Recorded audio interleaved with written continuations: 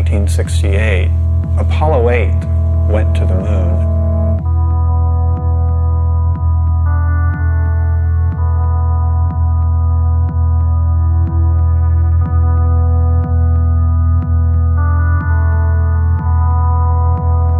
They didn't land, but they did circle the moon. And I was watching it on television, and at a certain point, one of the astronauts casually said, "We're going to turn the camera around and show you the Earth."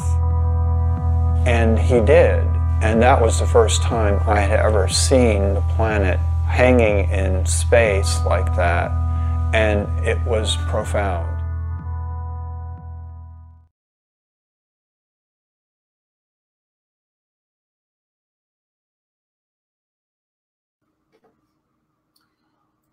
Well, good evening, everyone.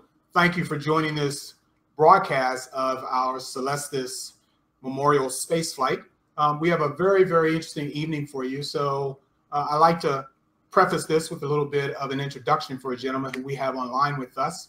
Using interviews with writings by 29 astronauts and cosmonauts, Frank White shows how experiences such as circling the Earth every 90 minutes and viewing it from the moon have profoundly affected our space travelers' perceptions of themselves, their world, and the future. He shows how the rest of us who have participated imaginatively in these great adventures have also been affected psychologically by them.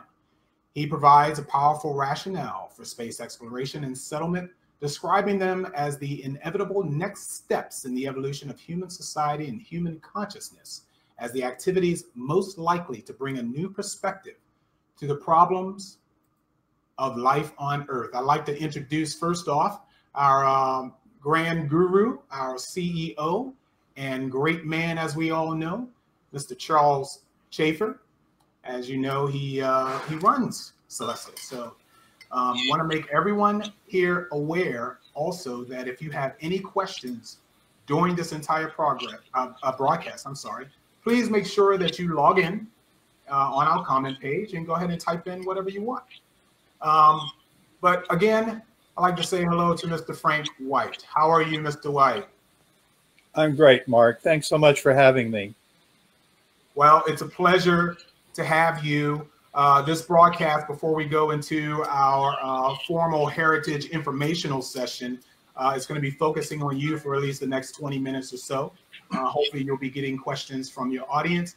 Other than that, your basis is on the overview effect. And the overview effect, for a lot of people that don't understand, can be better described by Frank, but I'm going to try and make a stab at it as, you know, a local human being here, as I could say, is basically an astronaut's reaction, okay, to itself and its environment after he is off this world viewing the Earth. Is that close to what I'm getting at? Yeah, it's an experience that has been reported by astronauts and cosmonauts, and it happens in orbit. It happens on the way to the moon, on the moon, and returning. And it's a shift in self-awareness, a shift in worldview. It's a fundamental change. And if you think about it, Mark, none of us who are participating tonight, or probably very few of us, have ever had that experience, unless there are some astronauts watching. And if you think about it in detail, it stands to reason that actually leaving the planet and looking back at it in the context of the universe would be totally new information to the brain. And it would be surprising if something didn't happen, but it does, and we call it the overview effect. Well, some people will relate a little bit to the awe-inspiring overview effect. I'm sure that if I was ever in orbit, my reaction to seeing the Earth below us would probably be monumental. I wouldn't really know how to describe it. Let's go ahead and talk to our guru here. Charles, how are you doing? I'm doing great, and want to welcome Frank and thank him very much for joining us on our monthly Celestis Live Facebook event. And I want to stretch the conversation a little bit to Frank's newest book called the Cosma Hypothesis. which takes as a beginning point, if I may extrapolate, the overview effect, but really as one of the leading guiding lights of the philosophy of why we humans explore space.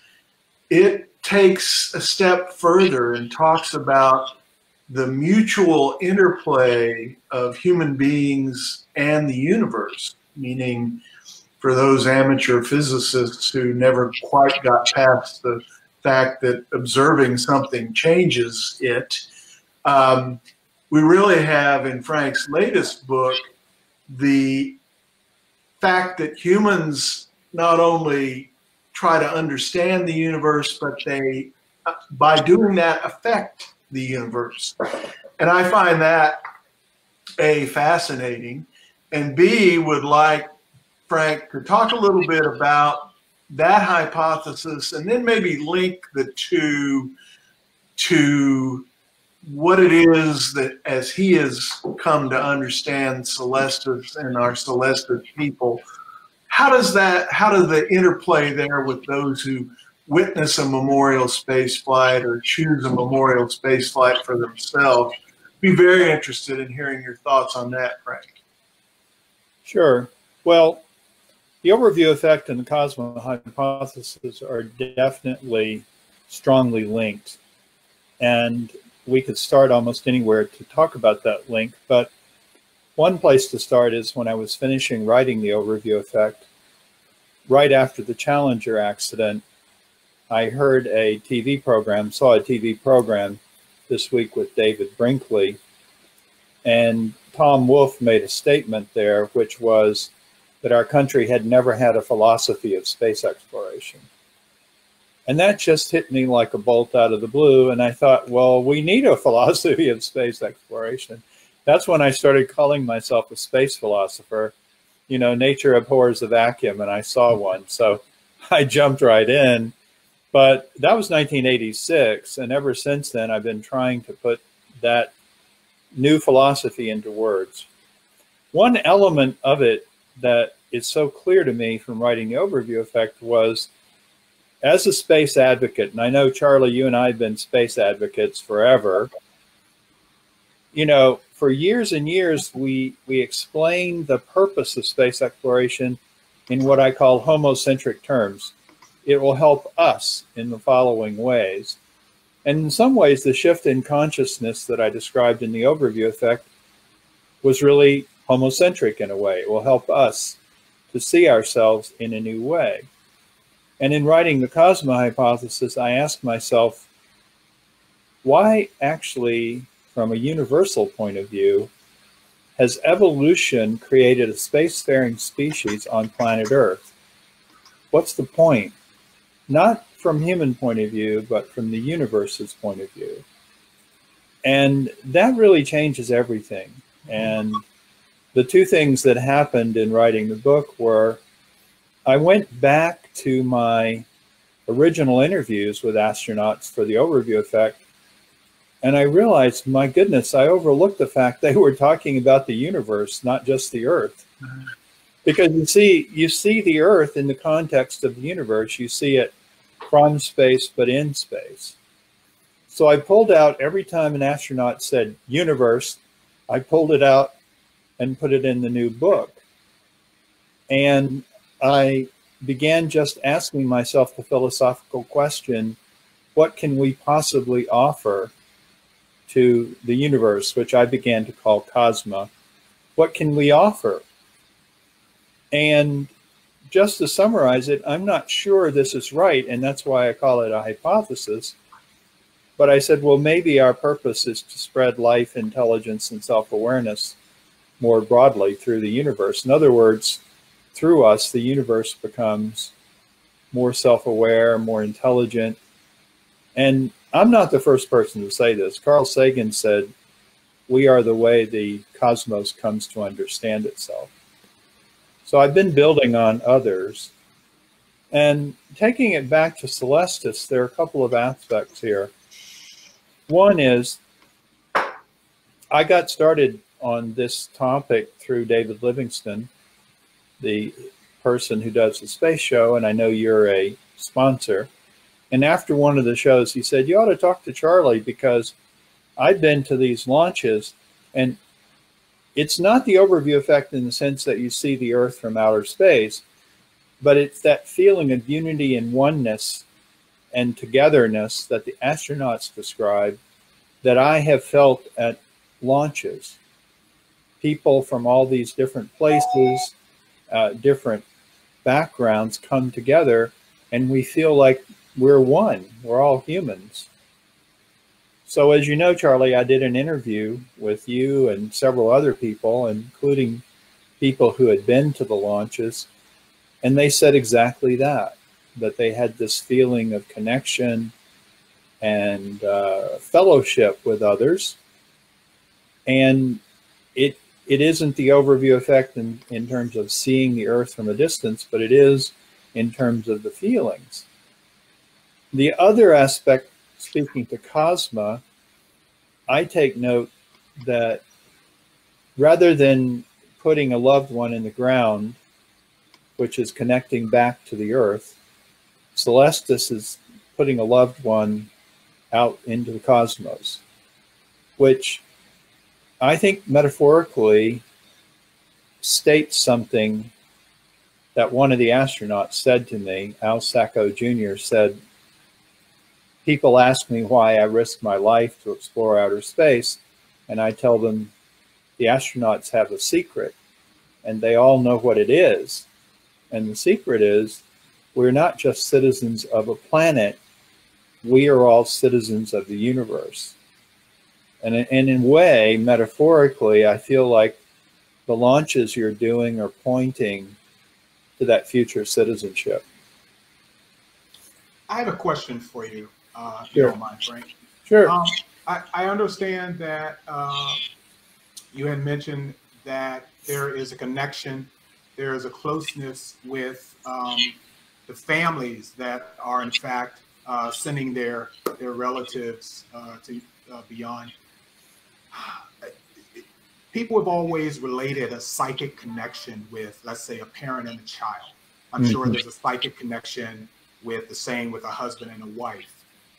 Do you feel that somehow psychically, and this may sound weird, and please forgive me for this, psychically that they are in fact feeling that experience that their loved ones are then feeling while traveling beyond our bounds? Is that a little screwy, or am I a little crazy for thinking that way? Or is No, there I think there's truth to that. I mean, for certain, it's an interesting language characteristic to this, which is, even though you and I, we all know that Celestis is launching remains, and not even an enormous amount of remains of a loved one, the way people seem to talk about it is, you know, I sent my mother, or I sent my child. It's like that entire person is going. And I also feel like there is a sense that they're going too.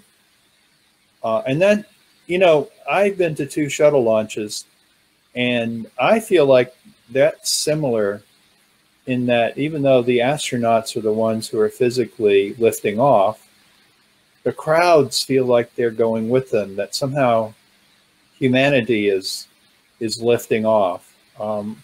It's hard to describe if you haven't experienced it. And that's the whole point of the overview effect when we describe what the astronauts feel. It is an experience, and it's hard to put into words. So I've been to multiple launches, 15 of our launches, and at every one, and I've been to some launches that weren't mine, like you. I've been to shuttle launches and others.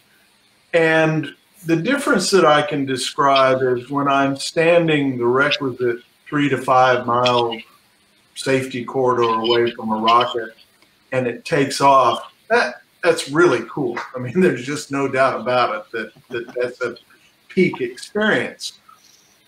But I noticed that when somehow it's mine, meaning I have a loved one, and I've sent several friends on our missions, when there's some personal connectivity to that launch, it's a completely different feeling. It's stronger, it's more apparent, it's different. And so a lot of I'm reviewing our most recent video of our launch last September and listening to the people talk before the mission and after the mission.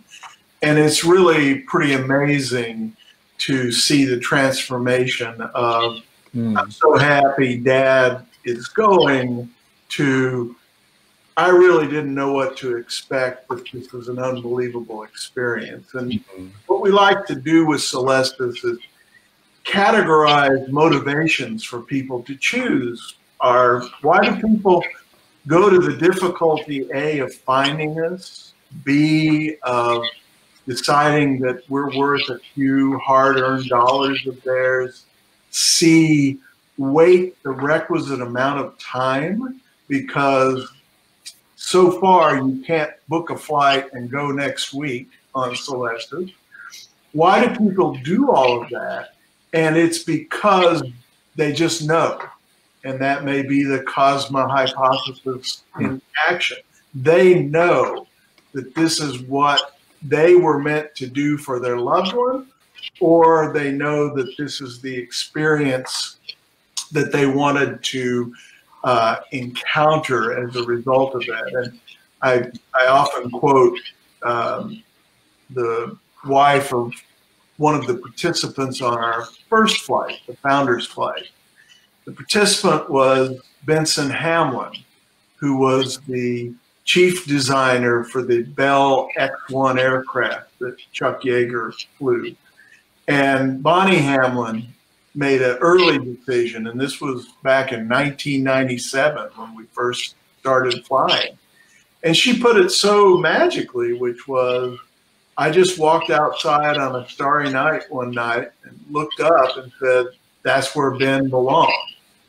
And that feeling, that intuition almost, that, you know, to me, it almost feels like the DNA pulling at you, is that interconnection and that interplay to the universe. And it is that overview effect in the sense that they know what they're looking forward to, what they're about to experience, and when they experience it, words often fail them, but emotions come to the fore. The other interesting thing is, just as we humans always encounter multiple kinds of emotions, in a Celestis launch, it's this amazing combination of grief and sadness and exhilaration and joy. Mm-hmm. What I tell people at our pre-launch briefings is that you will never, ever attend a funeral where there's this much high-fiving and cheering during the actual event as you do at a Celestis launch. And it's that transformation of grief into exhilaration that's at the core, I think, of what we do and why what we do appeals to people. Is it's just fundamentally human, I think. Mm-hmm. Well, as you know, I've decided to be part of your advisory council, and I've also decided that I want to do this myself. And the main reason is, obviously, I won't be experiencing it, but it feels like a gift to my family now that I know what it'll be like for them. And I know that many people feel that way as they reach a certain age, which is, you know, how is my family going to react to my passing? And this is a great option, I think, because I can just see them all at a launch and having a great time. And also, I've also read this on your website too. So many of us have wanted to fly in space for so long. You know, we're of a generation that watched Apollo and were inspired. And I think many of us said, I want to do that. And I think for the loved ones who are left behind, there's this excitement. I can finally give, Frank or Charlie or, Jerry O'Neill or whoever it was, I can finally give them that thing they wanted. And, time ran out. It's just it's a fantastic kind of completion, I think. Can be very comforting. I'm reminded of the words of one of our clients' wife, who basically said to me, my husband didn't smile very much toward the end. Yeah. He didn't laugh. The joy was missing in his life. Mm-hmm. But oh, the smile that he portrayed when I told him what we were going to do for his final journey. And being able to give that kind of comfort both to what we call our participants when they know that they're going to fly, and to the family members is so much a part of why we, the Celestis team, get so much value ourselves out of doing this, is that we just see that we're helping people. And as you say, it fulfills people's dreams. And in our way, if you will, long before space tourism, which is still today even a $25 million event, if you can get a low-priced seat to go to the International Space Station. We were all about democratizing spaceflight. We were about making it available, albeit symbolically, but importantly symbolically, to really almost anyone that really wants to do it. Yeah. And I think that's important. Yeah, go ahead, Frank, Mark. I have a question for you, if you don't mind. Sure. Out of the massive amounts of astronauts that you've spoken to, I do believe it's 29 plus, have, based on what we do, okay, Celestis here, have you ever heard them have a longing to return back to Earth in whatever form, or I'm sorry, return back to space in whatever form necessary? We have actually launched and will be launching astronauts both in the past and in the future. And I was wondering if after their experiences having that overview effect and then having to come right back down to Earth, did they have a longing to go back? Was there a calling to them to actually want to be back up there in any way whatsoever? Well, I haven't had anyone say they wanted to be back in a Celestis way, but I didn't ask them that either. I mean, that wasn't really my focus, but yeah, I've had astronauts tell me that it's addicting to be there. And we have to remember, it's not just the visual side, it's also weightlessness. And there are other aspects of the spaceflight experience. And they've also told me they were really surprised at how quickly they felt totally comfortable in that environment. Mae Jemison, whom I did not interview, but I've seen a famous statement by her, and it's kind of a backhanded compliment. She said, before I flew, everybody said, you have to read the overview effect.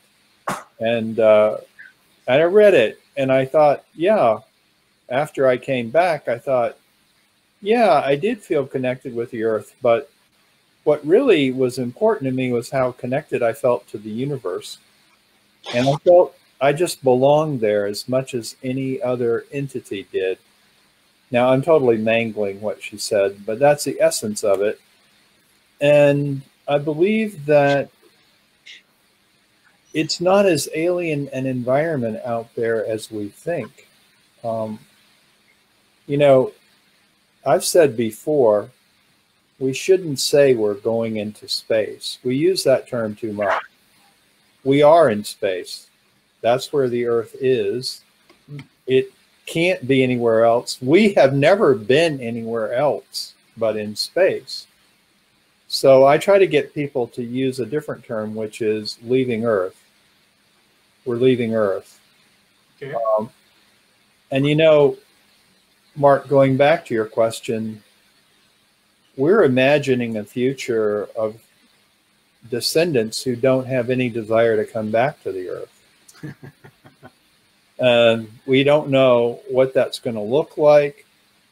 But one thing that interests me regarding Celestis is, as I've said before, everything we do on Earth we'll do in the solar system and beyond. And one of the things we'll have to do is somehow cope with dying.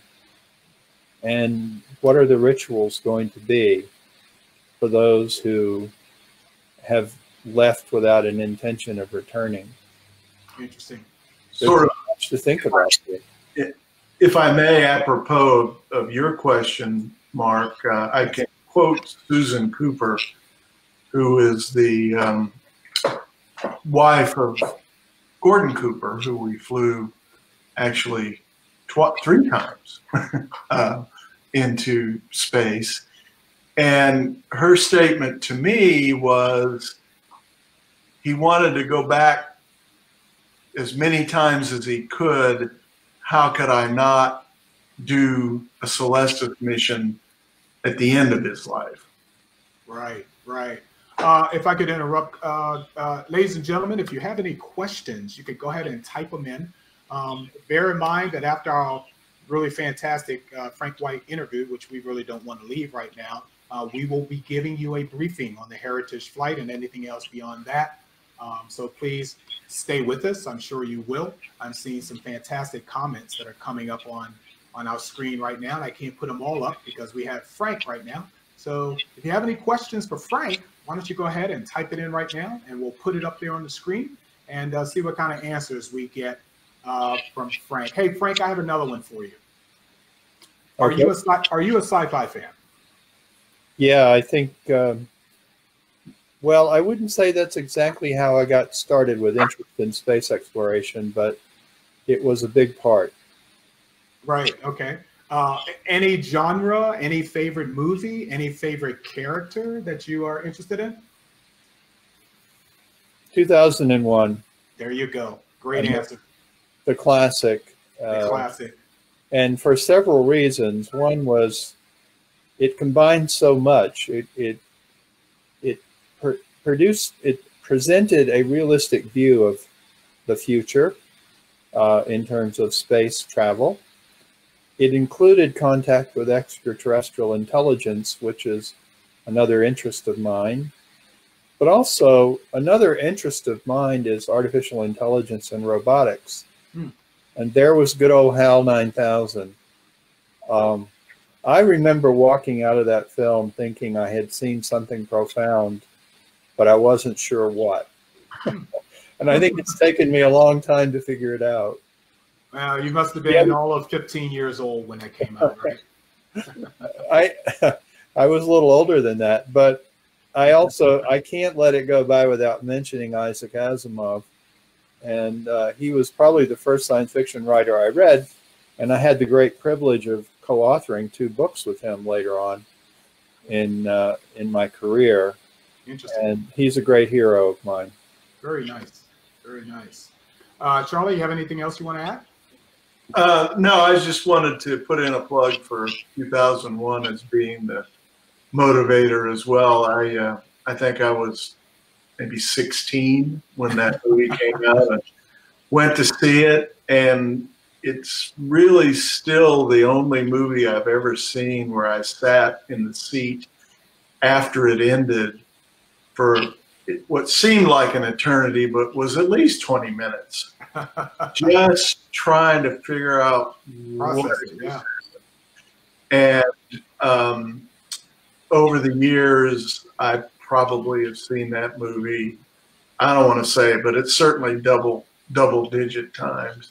And it was a strong motivator for a young non-scientist kid growing up in Oklahoma to decide then and there that, hey, I got to be a part of this.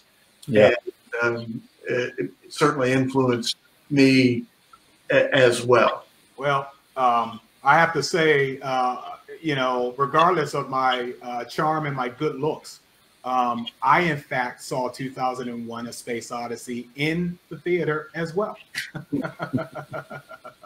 I was young enough to be in a little bit more of awe than some other individuals, whereas you guys were probably trying to calculate, the whole movie. I was just boggled. I hadn't seen anything like that. It was just amazing. Arthur C. Clarke comes to mind when we talk 2001 as another one of the great pioneers. And I have to say, more than one astronaut who I've interviewed, I said, how did you get started? Two common themes were Apollo 11, when I saw that landing, and science fiction. Those were strong motivators for a lot of people who actually made it and became astronauts. Well, since it's our show, I'll claim the right to tell only one Arthur C. Clarke story. Besides noting that we have and will launch Sir Arthur's DNA aboard Celestis missions, I met Sir Arthur at the Unispace 1982 conference in Vienna. And we were at a reception at the U.S. Embassy, and I saw him, obviously larger than life, in a sarong, surrounded by people. And I'm not a hero worshiper, but my boss at the time was Deke Slayton. We were getting ready to launch the first privately funded rocket into space later, 2 months after I met him. And so I swallowed my pride, got in line, and went up to shake Sir Arthur's hand and introduce myself. He wasn't Sir Arthur then, but and he said, well, what do you do? And I said, well, I work with Deke Slayton. And his eyes bulged hugely, and he said, Deke Slayton? So I had the best Deke Slayton story ever. Uh-oh. Okay, so you have to hear it. So he said that when we were filming 2001 in England, NASA sent Deke over as our technical support person. And anybody that knows Deke knows that this is a story that rings true. He said that Stanley Kubrick took Deke on a location tour and was proud of all that they were doing, and finally brought him over to meet Arthur Clarke. And he said, Clarke said, well, what do you think? And Clarke says to me at this meeting, he said, he looked right at Stanley Kubrick and said, Stanley, you've been conned by a used capsule salesman.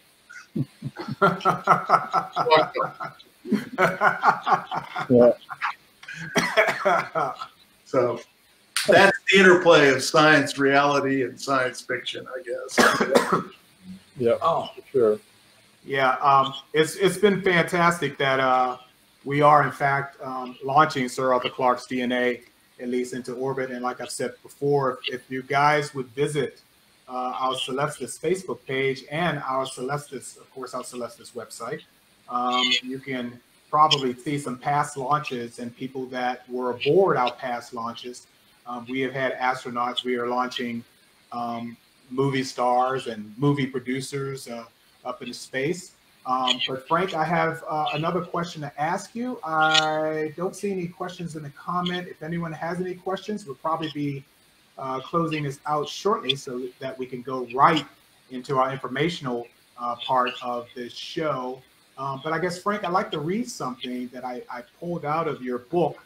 In fact, let me go solo on the screen. If you guys have not seen this, I would suggest that you purchase this book, The Cosma Hypothesis. And of course, it is written by Frank. And read it. It is a good read.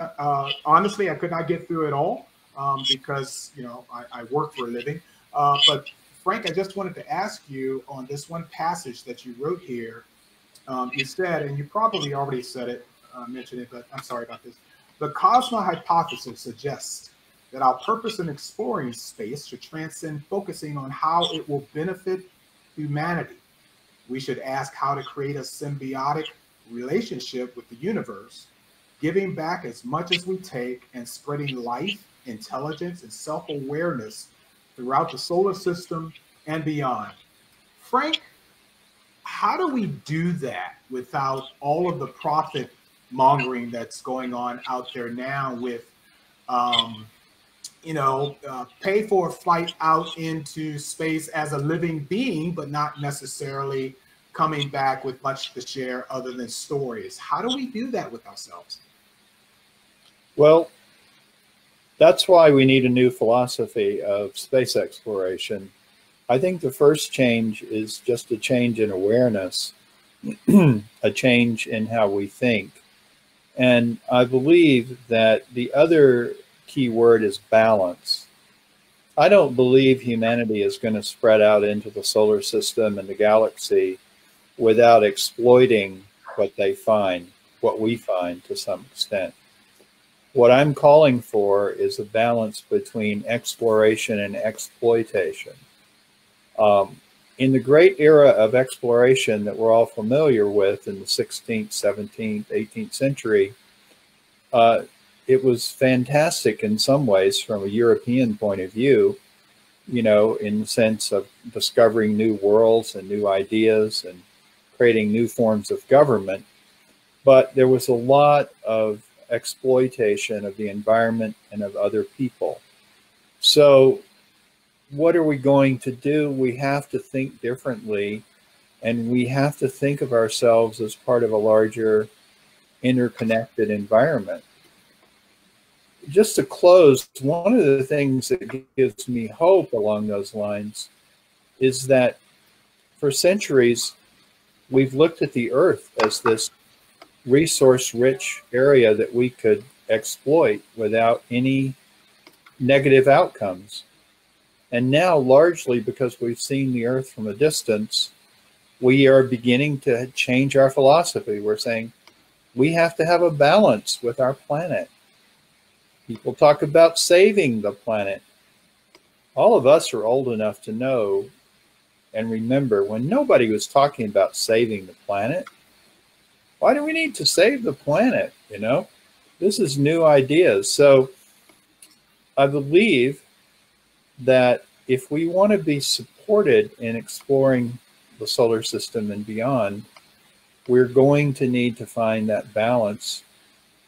And I think that on the negative side, if we don't find that balance, we're not going to be supported by the universe to do it. Let me speak as a resident of Houston, Texas, which for the last week has had our tank farm on fire, spreading a cloud of dark smoke and benzene over the environment, having closed the famous ship channel due to pollution. That balance is, that need for a balance is here today. It's here on Earth. And we go back, Frank mentioned Jerry O'Neill, the person who gave me my first job in the space field and the person to whom really reignited my youthful interest in space. Jerry had a way of speaking succinctly, as a physicist would, saying that our choice going forward is organize scarcity or create wealth. And it struck me as I was sitting in my economics classes at Georgetown, studying the models of doom and limits to growth, that the only chance that my generation and the generations after me have, in my view, has been to create growth.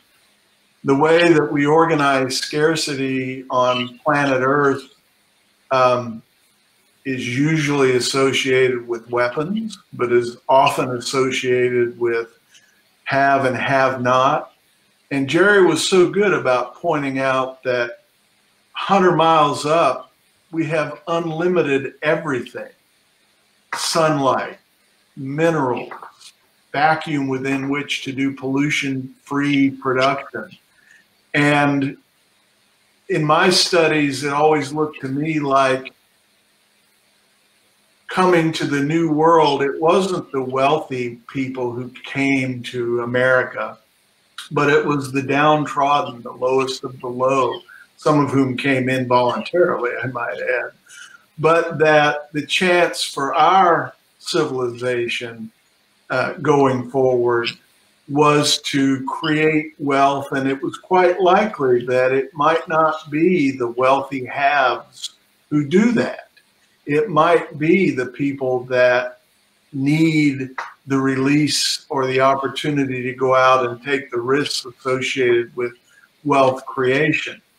And to me, I added the fact that as far as we know, there were no Native Americans that we had to kill off in order to do that 100 miles up. And so that sort of concept that goes back to Jerry O'Neill and others before him, but he really popularized and succinctly stated it, has been the driving force of my life, and it connects to Celestis. The people that choose Celestis are funding the new rockets that are necessary to escape to Earth. And they're taking the individual steps by being on board our missions that are opening up that frontier. And I'm perfectly comfortable with that wealth creation. We got some work to do about distribution and all of those things, but it's so much better than, you know, trying to have infinite growth in a finite system. That just by definition isn't going to work. And I think that reflects a lot of, I won't put any words or thoughts in Frank's mind, but I know the space geeks and the space people that I work with have a strong motivation to try to do some of that. Yeah, and I think, you know, a closing thought on my side, Charlie, I think that I can say without fear of contradiction, no astronaut I've talked to has suggested we should leave the Earth behind. They have a better appreciation of the Earth than they did when they went out and left it briefly. And I think this growth into the solar system has to be a process that includes Mother Earth and her well-being. So, Frank, thank you so much for taking time during your dinner hour to join us and give us the philosophical backbone, if you will, for what we're trying to accomplish in our own small way at Celestis, and hopefully opening to the folks that see this live and the many thousands of more that will tune in to our YouTube channel and view it in the days and weeks to come, giving a sense of the awesomeness of what we're all trying to do as we not only go out and move into space or move off Earth, but try to create a philosophy that allows us to do that as human beings. So we really appreciate you joining us this evening. I know you have another engagement, so we've held you a little longer than we promised, but I had a ball. I enjoyed the discussion a lot. It's been fun, and if I didn't have something else to do and you didn't have something else to do, I'd stick around. Okay. Well, thank you very much. It's been a pleasure, and I'll see you later. We'll talk soon. Yeah, we will. Goodbye, everybody. And Mark, you're on mute. Yes, I was on mute. All right, folks, that was Frank White. Make sure you go out and you purchase his book. His latest book is on Amazon for Kindle or paperback at the address that we have posted here, the Overview Effect. We thank Frank so much for being here. Those of you that are still here in attendance with us at this moment, of course, we will be getting right into our broadcast on the Heritage Flight. I know a lot of you guys are mentioning the Heritage Flight and who you have on board. I will be putting those up on the screen shortly. But in the meantime, for those of you that do not know, Charles Chafer is our our Lord and Savior here. He is the guru responsible for providing us with all of these wonderful adventures that obviously no one else has ever thought of except him, I would assume. But we have done about 16 launches, I think, Charles. Coming up on our 16th. We've Coming done up on our 16th so far. Right. And if you have not experienced, if you guys are joining us for the first time, or if you guys are returning to us for this heritage informational piece right here, please listen up. There is some very, very important information that Charles would like to pass on to you folks. If you have any deep down questions that you need to be answered right now and today, well, this is the spot to do it. Go ahead and type in your questions. But this won't be the only place that you can ask questions. You can go to our Facebook page, you can go to our website, or you can actually call us personally, and we'll be glad to answer any questions that you may have about this upcoming flight, the Heritage Flight. So without any further ado, I'll go ahead and pass this over to Charles. I'll be asking him a few questions as well, and I'll be putting questions from the audience up on the screen so he can handle those too. Charles, it's all yours. Thanks, Mark. And let me go off topic to begin with. I wanted to say first that, and this is kind of weird because if you're seeing this, you're on Facebook, but if you have, we know we have a lot of clients and people who are interested in what we're doing who choose not to be on the Facebook platform, but really want to see what we do here. And we always post the event that you've just seen on a non-Facebook platform. Tomorrow it will be on YouTube, and all you have to do is go to the Celestis channel on YouTube, click on the presentation tonight, and you can watch the whole thing without having surrendered your soul to Facebook if you're concerned about that. So tell your friends, I think, is the important point there. Second thing I want to say is that today we received and reviewed the final copy of the family video for our most recent launch, the Starseeker flight, which was accomplished in September of last year. And, you know, a little bit of pride here. I think it's our best video yet. Good. And you'll be able to log on and view that 3-day event on our YouTube channel tomorrow as well. And if you're a Starseeker family member who just happens to be watching tonight, you'll be getting an email from us that gives you the precise link onto YouTube so that you'll have the first chance to view the family video, which again, we do for all of our missions. And we're getting pretty good at it. I think you'll enjoy seeing the Starseeker flight. So now I will talk about what Mark mentioned, which is giving you an update on our next Earth orbit mission, which we've called the Heritage Flight. I think most of you are aware that the plan is to launch that mission on the General Atomics OTB, that stands for Orbital Test Bed Satellite, out of Cape Canaveral. Launch Pad 39A, which is a very famous launch pad, launched a lot of the Apollo missions, launched a lot of the shuttle missions, and aboard a Falcon Heavy rocket. So we'll have, I believe we have 157 participants on board that mission. So we're expecting quite a few folks to want to come and be part of that 3-day mission activities. What I can tell you is the following, and let me note that we only transmit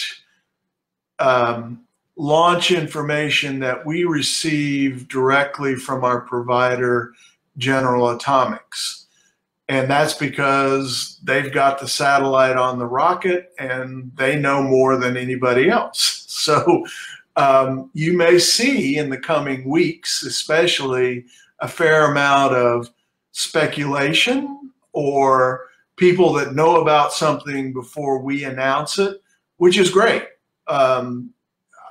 If you want my opinion, it's listen to us, because we verify launch dates as best we can through our service provider.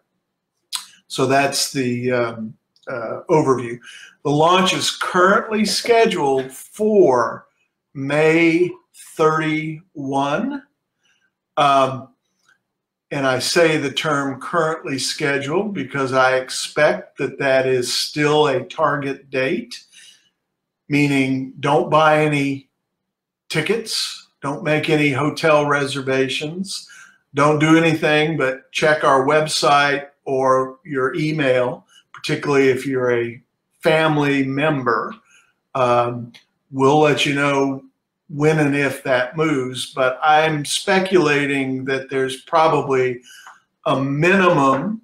Let me describe what's happening. So we are sitting there waiting for the next Falcon Heavy launch, which will fly Arabsat into Earth orbit. I believe it's currently scheduled for April 7th. That's what my ticket says. But my ticket also says that's just a target date and don't make any reservations. So if it occurs when it's currently scheduled for April 7th, then we're likely in a 60-day minimum count from that point, which would put us at June 7th. The reason I say that is I believe the plan is to land and recycle components of the Arabsat launcher, and that is targeted to be a 60-day turnaround. Whole lot of things got to go right for that to happen, but you know, they're doing a great job down at the Cape, getting missions off, getting boosters back, and flying like it's a routine operation these days. So, as I said at our last gathering, for the first time, we got a no later than date from General Atomics, and that no later than date is currently the end of June. So it's beginning to look a lot like we're going to have a June launch. Watch very carefully the Arabsat launch, as I said, currently scheduled for April 7th. If all goes well and everything is recovered, then our next marker point is likely to be the date that the OTB satellite is shipped from the factory in Denver, Colorado, to the launch site in Florida. I've been told by the General Atomics folks that that will be approximately 45 days before launch. They've told me that when that shipment occurs, they will let me know. And again, if you're a family member, you'll get an email from us if you're the primary contact that tells you when that satellite has left. It's at that point that things get pretty serious. And by that, I mean we solidify the following items. The first is we'll name our headquarters hotel. I have a pretty good idea of what will be, but we won't release that until we're ready. But I can tell you it will be in Cocoa Beach, and that, again, we'll release that information as soon as we know for sure that there's a date and that the satellite is shipped. We'll also announce the 3-day itinerary, the specifics, and that will basically be at T-2. You arrive and you register with us, and there'll be a reception at the hotel that you're invited to, sort of a mix and match meet and greet. I honestly don't know how many people will attend. If I had to guesstimate, I'd say around 200 guests. It could go to 300. It could go down to about 15 if the thing, for whatever reason, gets postponed and postponed. But my guess is there'll be around 200 folks from around the world, all of whom have loved ones on the Heritage flight. So we'll announce day T-2, which we call day 1, which is registration and reception. T-1, which is day 2, we encourage people to go to the Kennedy Space Center Visitor Center, separate admission required. But when you do that, you'll have the best chance to view the launch pad and likely the vehicle on the launch pad that morning, or in a position of about to be on the launch pad. But it's a great opportunity to see all that the Kennedy Space Center Visitor Centers offers. Then that afternoon, again, T-1 will be our memorial service. Again, I have a pretty good idea of where it's going to be, probably the same place as the last time we flew out of Florida, which was actually in downtown Old Cocoa, but we have not set that yet, and therefore we won't make that announcement. We'll make all of these announcements simultaneously. We're not trying to, to stretch out the mystery or anything like that. We just know that no one really books anything or tells us we can book anything until there's an actual launch date, which there isn't yet. Then that evening, we'll have a hosted dinner with some special guests, typically at least an astronaut, a former director of the Kennedy Space Center, and most certainly a guest from General Atomics to tell you about the OTB satellite. OTB is one of many satellites that will be on that launch. Another that's particularly interesting to me is the Planetary Society's Light Sail, I believe it's Light Sail 2, which is a solar sail mission, which will fly on the same rocket that we're on. And that will be the dinner the night before. Then on T0, you go to the launch. Again, you'll have some options on going to the launch. We do not control access to the venue known as the Kennedy Space Center Visitor Center.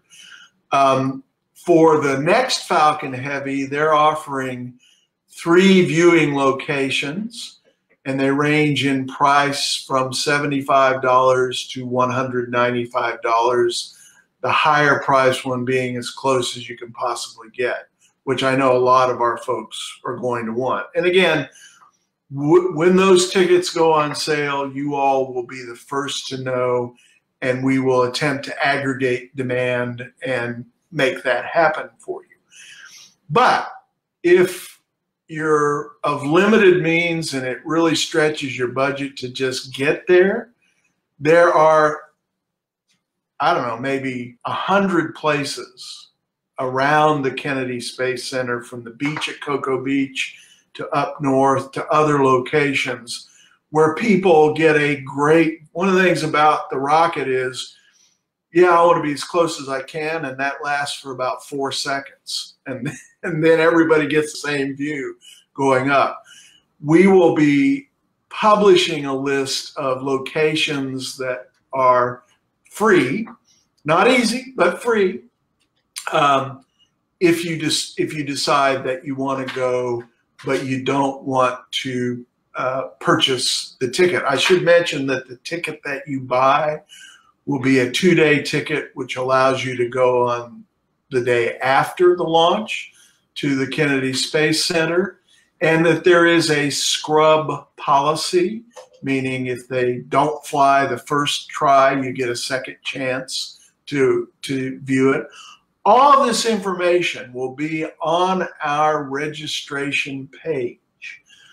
The registration page will be launching tomorrow, I believe, but we're only opening the pre-registration portion of that page, because as you hear from me, we cannot nail down the final arrangements yet, and we won't be able to do that until after Arabsat flies. But as soon as it flies, we'll unveil the entire registration page.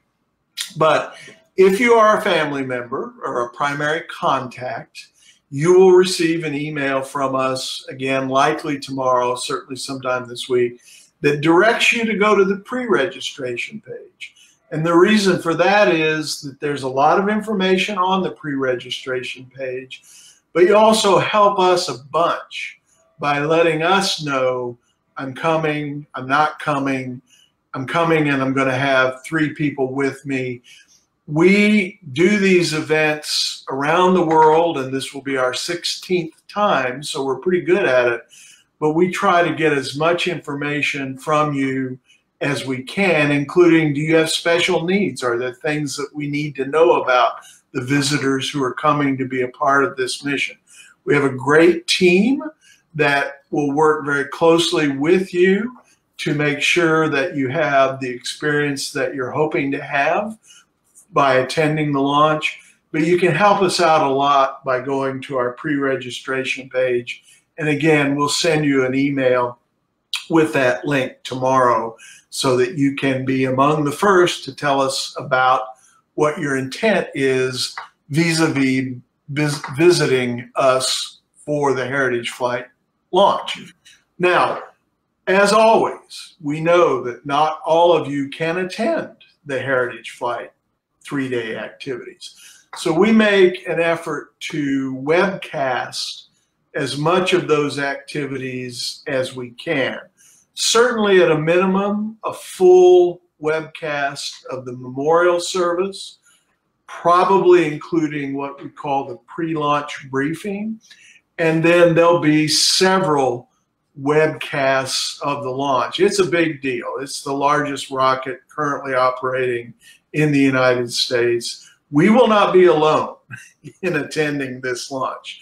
Unlike perhaps some of our launches in New Mexico, where most of the crowd there is ours, in this case, most of the crowd at Kennedy Space Center will not be us. But we'll make it feel special if you do attend. And if you don't attend, we'll put as much of it live on the website, webcast as we can. And of course, we always have photographers and videographers. We capture that. Some of the photos you're seeing in the background with Mark. The family videos, we call them, are all posted on the Celestis YouTube page. So you can see what it will look like, what your family video will look like at the end.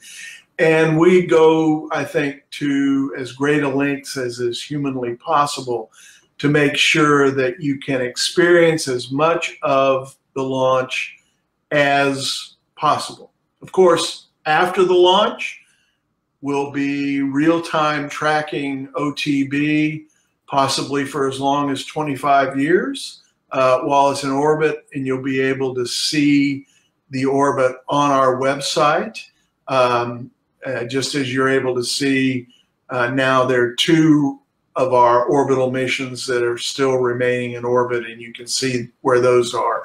We still have family members who attended those launches who log on, figure out when the satellite's going overhead, and step out on a starry night and have some recollections of their launch experience. Hey, Charlie. So I think we'll stop at this point. Go ahead, Mark. Yeah, speaking of such, I do have a question in relation to what it is you just mentioned. So if you could look at the screen there for a minute. It says one other question. Well, we'll get back to his previous one, but he said, do we know if the launch will occur at night or during the daytime? We do not. It's a good question.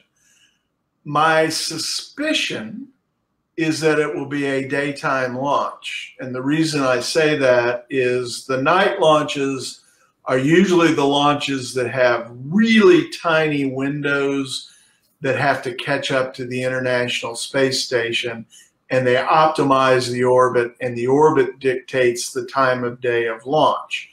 mostly the range likes to operate during the day. And this launch being an Air Force launch with a variety of satellites, none of which am I aware, but I don't know all of them because I imagine maybe a few of them might even be things I can't know. But I don't believe any of them have a precise orbital parameter. So my informed speculation is that it will be a daytime launch, but we do not know that yet. And when we do, of course, we'll let everybody know. Excellent. Previous question to this gentleman. For those of us attending the launch, will we be able to see the Falcon Heavy's boosters land back at the Kennedy Space Center? I believe the plan, I don't know, again, they've not announced what they're going to do. Remember, these will be used boosters that they're flying, if you will, on our flight. And they may elect not to try to recover them. If they do, we'll see it because they'll bring 2 of them back to land right there at Kennedy Space Center. But that, as far as I know, has not been announced yet. Okay, there were some questions at the beginning of our broadcast that we couldn't take right away. Let's just pop these one. Let's see. My husband is going on the Heritage flight May 31st, hopefully. Congratulations, Martha. Hopefully we'll be able to see you. And Mary Ellen Jones also said my husband is also on the Heritage flight. Welcome, Mary. Welcome to the family. And I'm panning up here. Cindy says my mother Modine Johnson is on the Heritage flight. That's fantastic. Bear with me as I go through because I'm going through the beginning of the show. Here's Sharon Siebert saying my sister Diane is on the Heritage Memorial flight. It's great to have all of you with us tonight, and we will do an April update. I'm trying to decide whether it will be the 15th or the 22nd. My guess is it's likely to be the 22nd. I need to coordinate that with my team here, but by then we'll know more. Okay. Here's something we can have a little fun with from Jackie. Jackie says, my husband is going to do this to me. Hey, Jackie, how about you take your time? No rush, no hurry.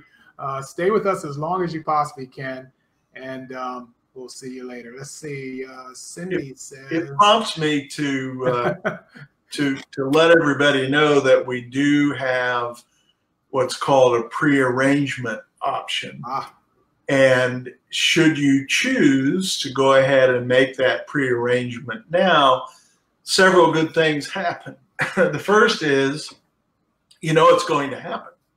And you get not only the personal peace of mind, but you reduce the burden on your relatives at what might otherwise be a difficult time to go ahead and pre-plan this. Secondly is you lock in the price, and we do a really good job of not raising prices very often, but the longer you live, the less likely you are to have the same price as you do today. And finally, I think the coolest thing is, as Mark has mentioned, when you elect to prearrange, and by the way, the prearrangement places the majority of your money in a trust account that is not released until we buy the rocket or provide the service, until we do the integration. So you have the comfort of knowing that it's there. But once you've joined us, you become part of the Celestis family, and you get invited to all of our launches. We also do tours we did an amazing tour of the factory that built the orbital test bed satellite. We had 75 folks show up for that in Denver and meet the engineering team, see how enthusiastic they were about hosting the Celestis payload. So you get to be part of everything that we do. So that's a minor sales pitch on prearrangement. Well, it's great. Cindy says, I know my sweet mother will be smiling from the heavens at the launch of the Heritage flight. She traveled so much while she was alive and loved every minute of it. She will be taking her final flight on the Heritage flight. Welcome, Cindy. Welcome to the family. Absolutely. Yeah.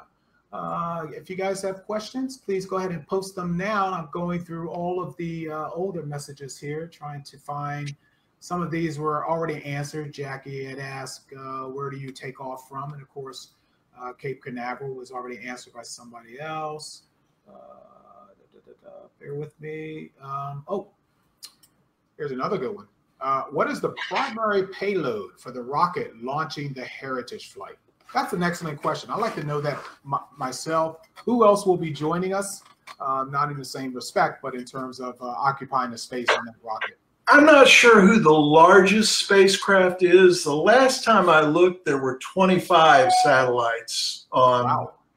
Again, this is a rocket that was purchased by the Air Force, and it's called the Space Test Program, part of the Air Force. And this mission is actually, if you look it up, you won't see it under Heritage Flight, except on our website. It's called STP-2. So there are, as I mentioned, there'll be several Air Force payloads on board. I mentioned the Planetary Society solar sail on board. The OTB satellite itself has experiments from NASA, an atomic clock. It has some commercial experiments on it. And it itself is a little mini housing of multiple experiments. So in reality, and it's a good thing, I will look it up to see what the largest satellite is. But this is unlike a lot of missions where there's a very clear primary satellite. In this case, the primary customer is the Air Force, and they're making space available for a lot of their own missions, some NASA missions, some private sector missions, and some mix thereof. So we'll have a comprehensive listing to post soon and to answer that question. But as I said, the last time I checked, there are over 20 satellites on this mission. Excellent. You're going to have to help me with this one, Rich. I'm sorry, Charles. This young lady says, my mother and father-in-law is on the, and that's where I lose it,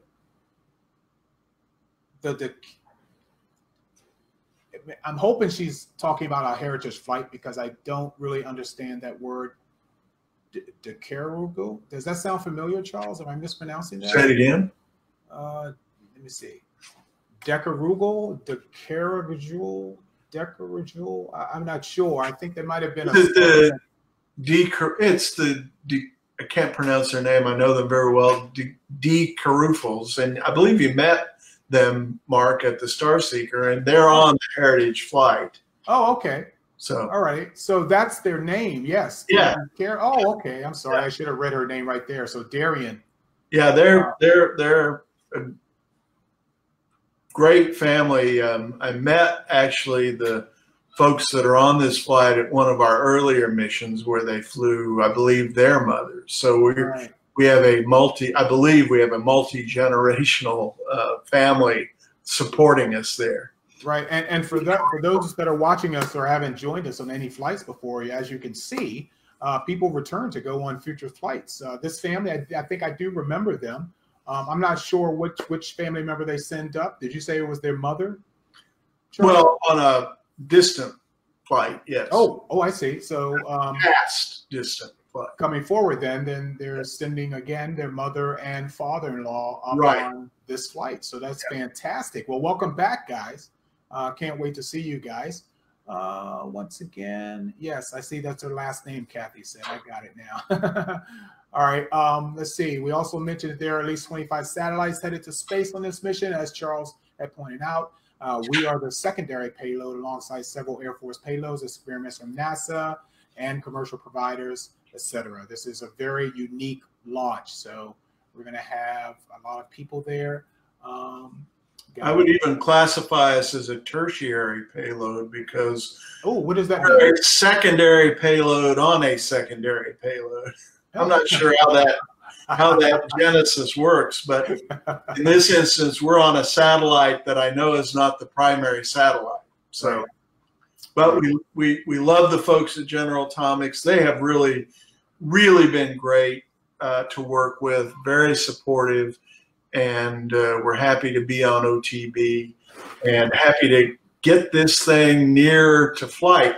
It's been a longer wait than we had hoped, but you know, that's the rocket biz. And I understand that people want to see their loved ones, get their loved ones up in orbit as promised. But you know, you may not want to hear this, and I'm sorry to really say it, but it is worth the wait. It is a fantastic, unbelievable, once-in-a-lifetime experience. And Charles, what's the largest payload that we've, how many of our participants have you shot out? I think we had about 330. Wow. On a Falcon 9 launch, which was the commercial resupply #1 out of Florida in 2012. Wow. So I think that's the most folks that we've flown at one time. Wow. Had to be a huge memorial service too. It was big. Yeah. Yes, that's big. I don't see any more questions. If anybody has anything else they'd like to ask, this is the time to do it before we close out this broadcast. I'm still going through, and I really don't see anything. Okay, here's a space geek question. With 25 satellites on board, is that a record for a launch? No, it's not. I believe there have been Russian rockets that have had more than that. Mm-hmm. It's a lot. I'll put it that way. It's not normally you see 1, 2 big ones and then maybe up to 10 little ones. So this is a large. This is not a standard mission set at all. It's a large number of satellites to be launched. Okay. Alrighty, I guess if that's all the questions, if nobody else is popping up with anything else, please remember that you can, let me get me on the screen. There you go. Please remember that you can ask any question at any time. Don't think that this is the only opportunity that you're going to have to get any of your questions answered. We will answer them twice, 3 times if we have to, as many times as you feel comfortable with. You can do that through our Facebook. You could do that through our website. You could call our offices in Houston. I'm in Orlando, by the way, for those of you guys that did not know where we're broadcasting from. Charles right now is in Houston. I am in Orlando, and my claim to fame is that I can, in fact, and have walked outside my door for every space launch coming from the Cape. I can see every space launch that goes up. The shuttle launches were the best, in my opinion, but I'm just happy to be a part of this team. And to get to know more people. I've met a lot of friends from our previous launches and memorial services. Everybody's just been absolutely fantastic. It's one big family when we're all together, and it's the memorial service. Even though we're using the word memorial. It's a celebration. We're all together, just basically getting to reminisce about our loved ones and talk about how much they meant to us. And you guys are basically introducing me to people that you have sent up into space. And we really like to know that. So once again, please go to our Facebook page, ask any question you have. We're getting close, guys. Please understand that we are at the beck and call of the space agencies and their schedules. If they're not comfortable with firing off a rocket, or if they're not comfortable with the launch date, they will reschedule. So it has nothing to do with us. It has everything to do with their safety and their property. So please bear with us as we are getting closer and closer, as this is solidifying even more. And you guys should be getting even more excited about this, because once this happens, it's going to be an unbelievable experience. Charlie, you have anything to finalize? Well, it's a good point, and just that we will ramp our communication with our family members as we get nearer to the launch. We'll probably do weekly conference calls that people can phone into and get updates. And of course, we always communicate via email.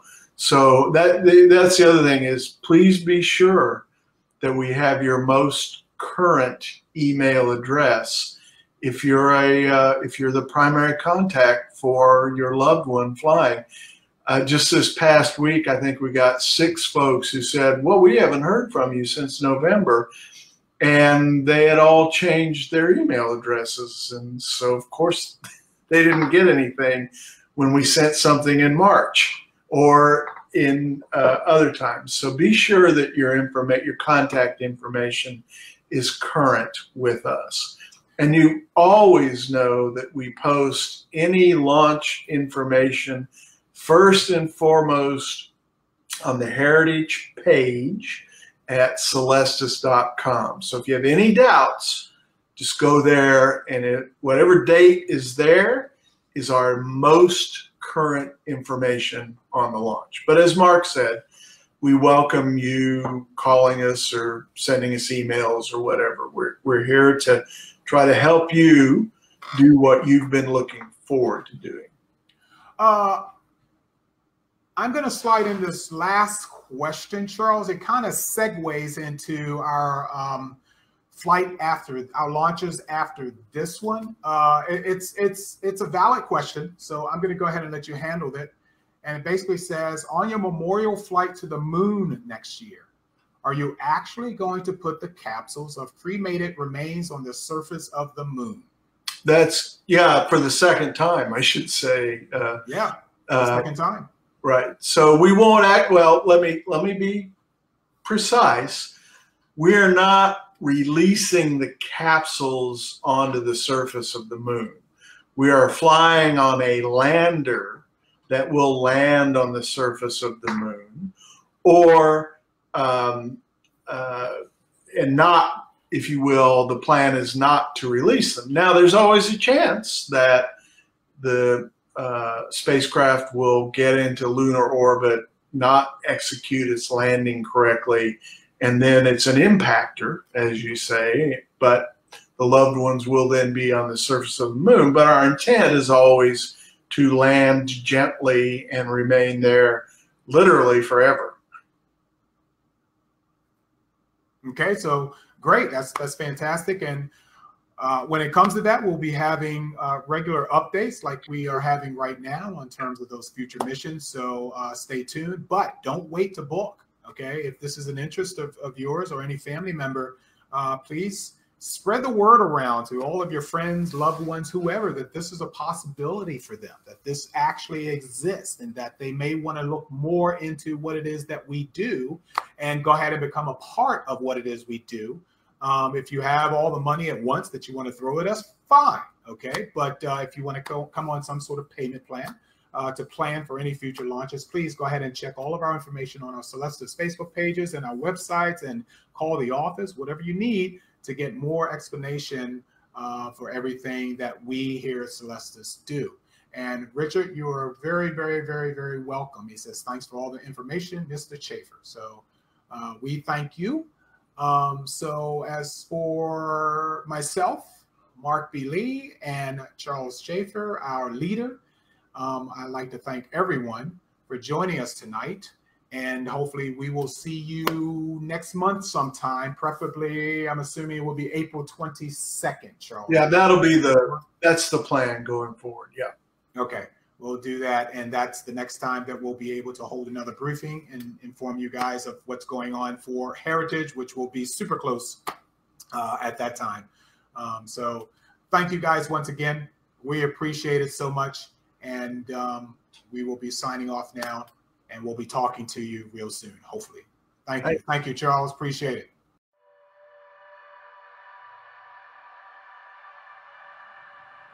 After I came back and tried to understand what this experience was all about, I could find nothing in the science literature about it, and nothing in the religious literature that I looked at. So I turned to the local university and asked them to help me with what I saw. And when they came back to me a few weeks later and said, well, in the ancient literature, we found a description called Salvakapa Samadhi. And they said that means that you see things as you see them with your eyes, but you experience them emotionally and viscerally, as with ecstasy and a sense of total unity and oneness. And I said, well, that's exactly what the experience was. And so it's rather clear to me as I study this, it wasn't anything new, but was something that was very important to the way we humans were put together.